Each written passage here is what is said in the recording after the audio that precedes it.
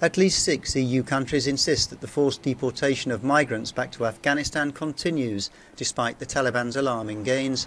Austria, Belgium, Denmark, Germany, Greece and the Netherlands wrote to the European Commission, claiming that halting returns sends the wrong signal and is likely to motivate even more Afghan citizens to leave their home for the EU. It is up to each member state to make an individual assessment of whether a return is possible in a specific set of circumstances. So that needs to take into account the principles, notably the principle of non-refoulement and other fundamental rights. But it is not something that the EU specifically regulates. Taliban insurgents have captured 5 out of the country's 34 provisional capitals in less than a week in a relentless campaign against government forces.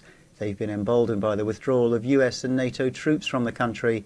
Cities claimed by the Taliban include strategically important Kunduz in the north that has transport links to many other cities, including the capital Kabul.